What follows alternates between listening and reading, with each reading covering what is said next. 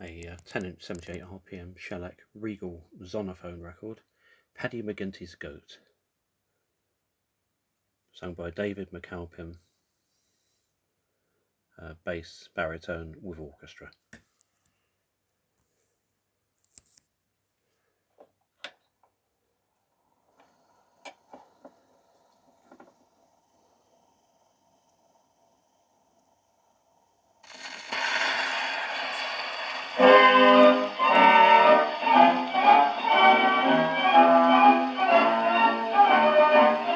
Mr. Paddy McGinty, an Irishman of note, he came into a fortune so thought he'd buy a goat.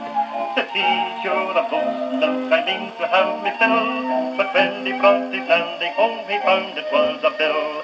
And now all the ladies who live at Killaloo are all wearing buses like their mothers used to do, and each wears a bolster beneath her petticoat, and leaves the rest to Providence and Paddy Mcgintys Goat. Mickey Riley, he went to the races one day. He won $20 and shouted hip hooray. He held up the note shouting, look what I have got. The goat came up and grabbed at it and swallowed all the lot. He's eaten me banknote, cried Mickey with a hump. He ran for a doctor who brought the stomach pump. They pumped and they pumped for the $20 note, but all they got was 9 cents out of Paddy Mcgintys Goat. Ah, but sure, and Paddy's goat got a wondrous appetite, and yesterday for breakfast he had some dynamite. A big box of matches, then he swallowed all serene. He then went out and swallowed up a quart of paraffin.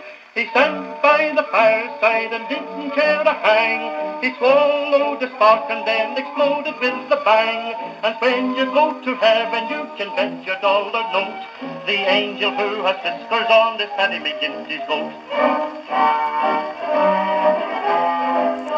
The Joy Girl Society once sent McCann a note.